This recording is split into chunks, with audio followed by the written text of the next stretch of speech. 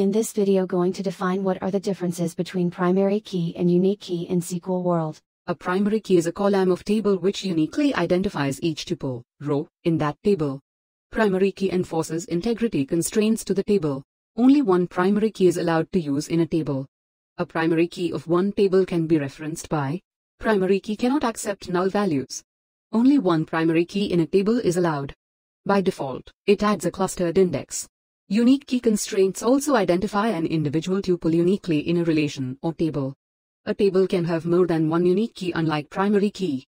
Unique key constraints can accept only one null value for column. Unique constraints are also referenced by the foreign key of another table. It can be used when someone wants to enforce unique constraints on a column and a group of columns which is not a primary key. Unique key accepts null values. More than one unique key can be present in a table. By default, it adds a non-clustered index.